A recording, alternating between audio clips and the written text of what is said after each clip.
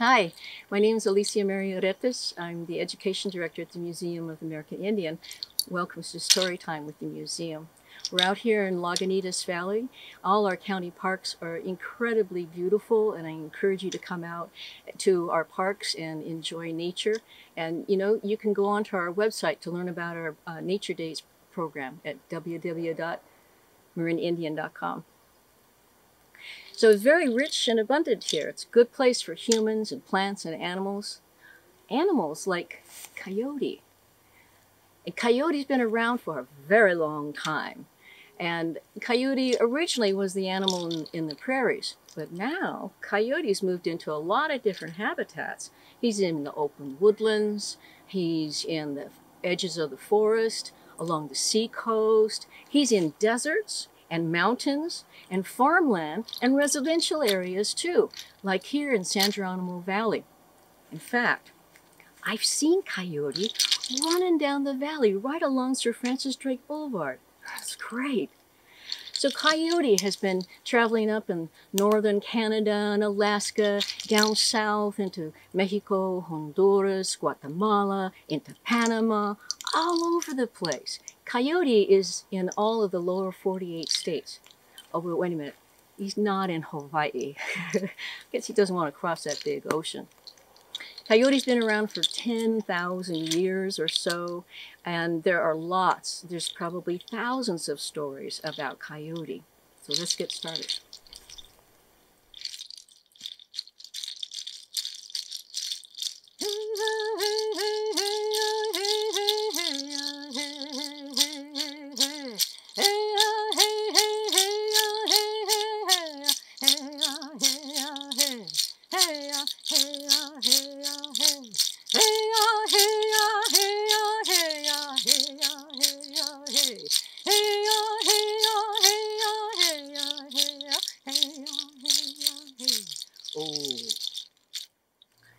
In the before time, long time ago, when the plants and the animals were speaking one another, when time was not a watch, wasn't a clock, wasn't stuck in a clock. No, time was a part of the sacred forces of nature. Time was blowing on the winds, blowing cold, cool, warm, or hot, letting everyone know the changing of the seasons. Time was moving everyone and everything according to the changing of the seasons: winter, spring, summer, and fall. So during this time, Creator had just finished creating all of the animals. Pretty happy about that. And Creator wanted to make humans. But Creator wanted the animals to give their gifts to the humans. He had a sacred stone right next to him. And as their gifts would work well with nature and with humans, so it would be. Well, this was a huge circle from the mountains, the valleys, and the deserts, all along the coast. Many animals came. Abalone came, whales, fish, eagle, hawk.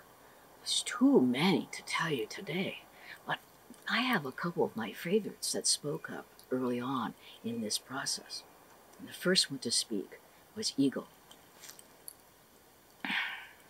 I wish to give humans eyes to see far, to see the truth and to understand the wisdom of seeing truly.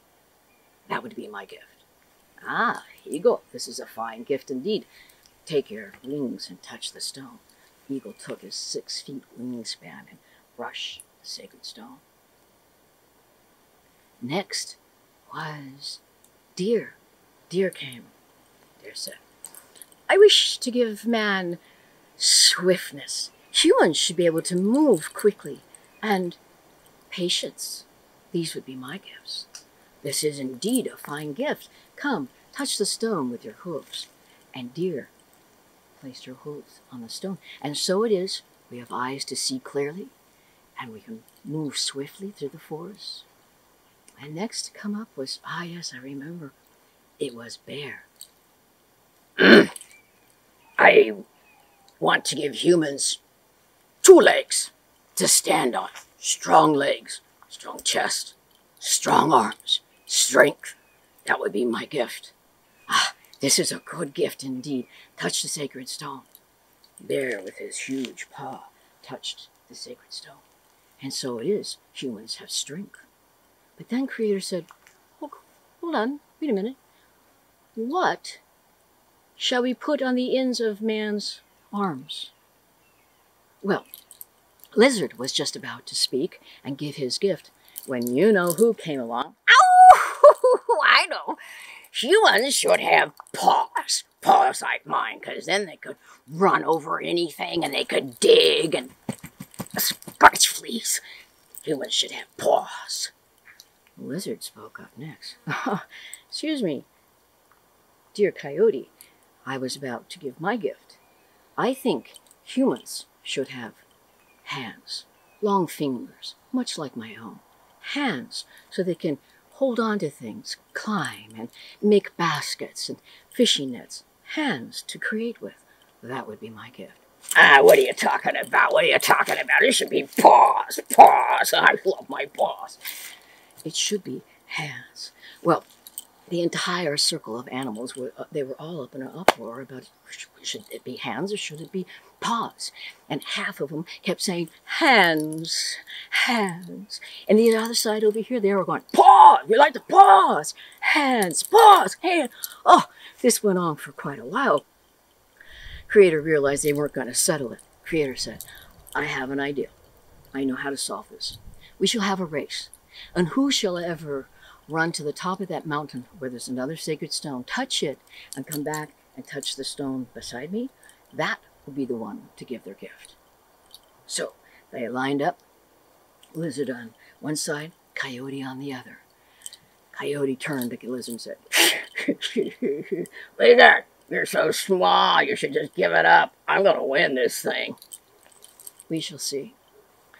On your mark, get set, go! And they ran and they ran and they ran. When Coyote came upon a big boulder at the foot of the mountain, what do you think Coyote did? He ran around the boulder and around the next and the third and the fourth. And by the time he got to the fifth one, he was tired, sat on his haunches, panting. But Lizard, when Lizard came to the boulder, what do you think Lizard did?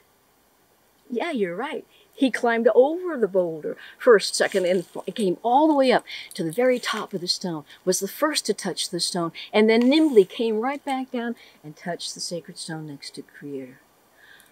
And so it is thanks to Lizard that we have hands instead of paws. Now, the next time you're outdoors, going to one of our beautiful parks in Marin County, maybe you're in your backyard, and you see a lizard, don't hurt him. No, don't hurt him. Use your keen eyes of observation to see clearly. Hold still, be patient, like deer, and then look very carefully, and you'll see the lizard has hands a lot like ours. Story done. Thank you so much. I hope you enjoyed Story Time with the Museum of the American Indian today. And you can join us on our website at www.marinindian.com to learn more about our programs. Thank you.